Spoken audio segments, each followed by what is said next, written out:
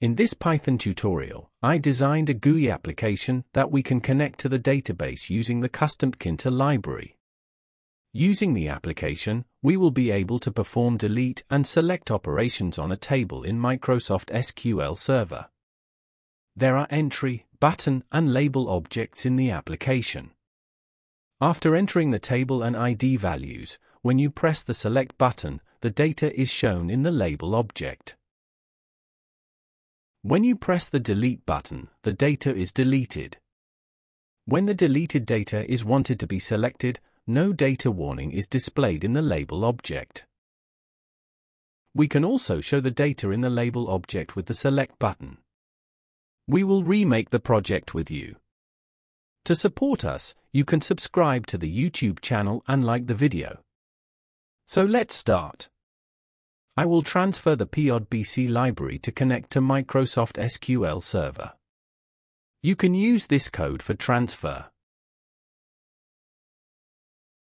I will use the Customtkinter library to design a GUI application. You can transfer using this code.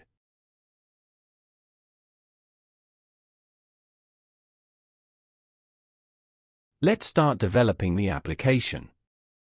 I am transferring pyodbc and Customtkinter libraries. I set the window view to System. I set the window theme to blue. I create a variable for the window. I can adjust the window size using the geometry function. I am adjusting the window title. I use the main loop function to prevent the window from closing suddenly. I created an empty window. Now I will start adding objects to the window one by one. First, I add an entry object for the table name. I send the window variable and text values to the entry object. I use the place function to add the object to the window.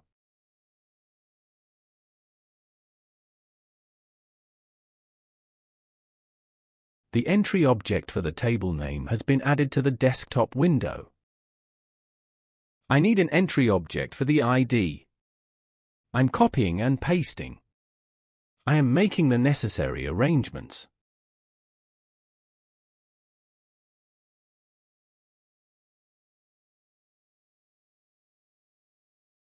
The entry object for the ID has been added to the desktop window. Now I will create the buttons. I am creating a button for select. I send the window variable, text, task function, and color parameters to the button function.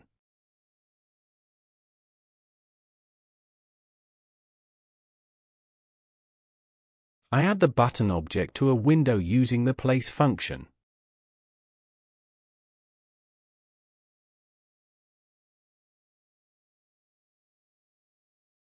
I can create the task function with pass for now.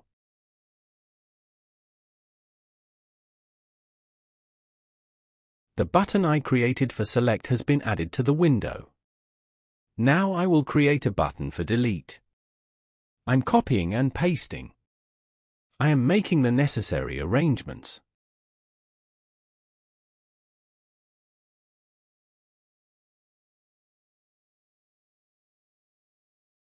I'm creating the task function with pass for now.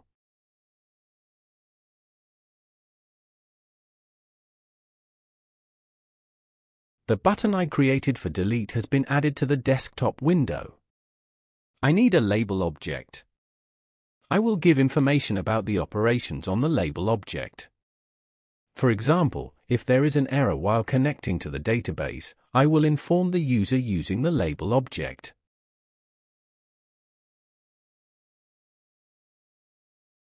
I send the window variable and text value to the label function. I add it to the window using the place function.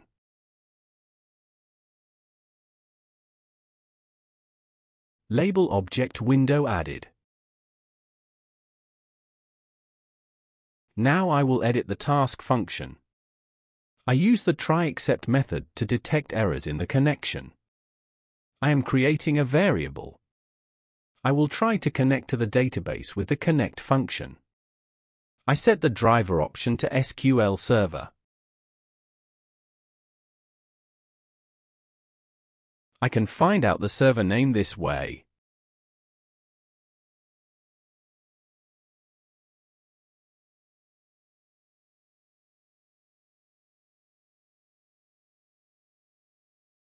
I can learn the database name this way.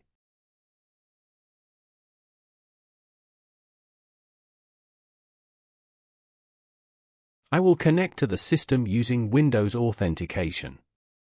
Therefore, I set the trusted connection option to true. In SQL Server, we can see the data in the table. I will write a select query to see the data in the table. There are currently 5 data in the table. We will soon show this data in the label object in the GUI application. I am creating a cursor for the select query.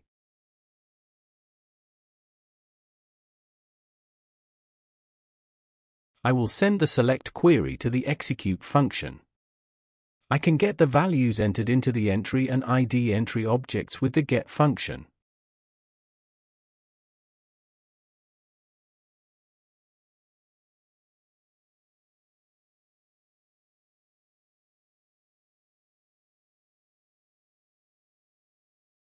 I can access data using a for loop.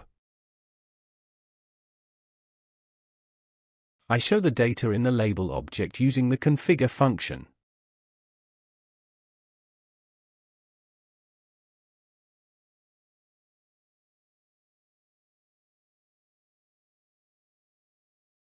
If it gets an error, I will address it in the accept section.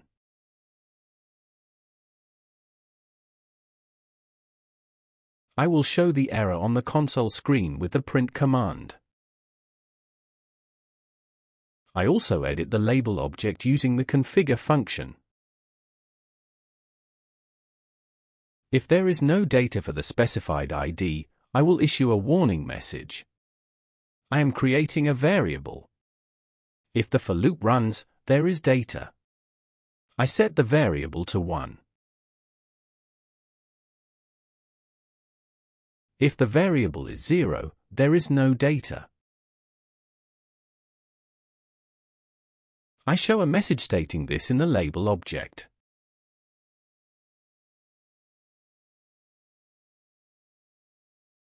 We have completed the select task function.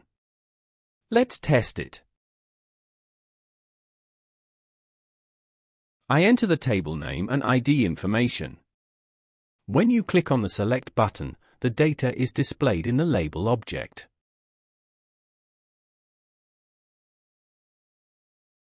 If there is no data, a message stating that it does not exist is shown in the label object.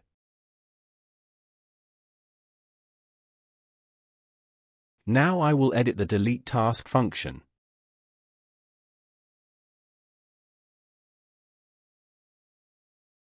I copy and paste the connect function. I set the auto commit option to true. The commit function will be called after each execute function runs. I send the delete command to the execute function. I access the data entered in the entry object using the get function.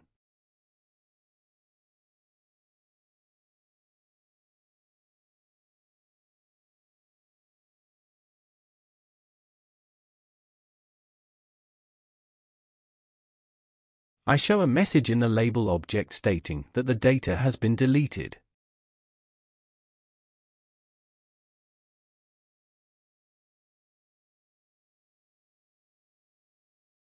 If there is an error, I will address it in the accept section.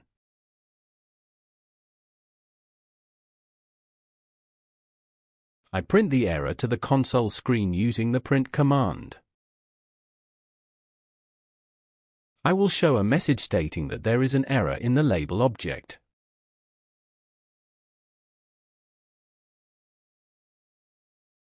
The delete task function is completed.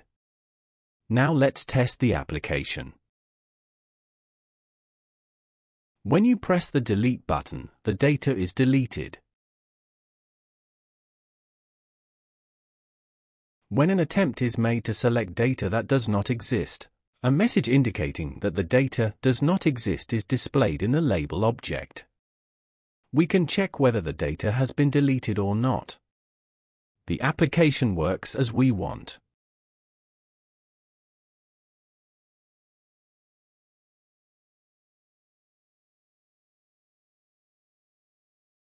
To support us, you can subscribe to the YouTube channel and like the video. Thanks for watching.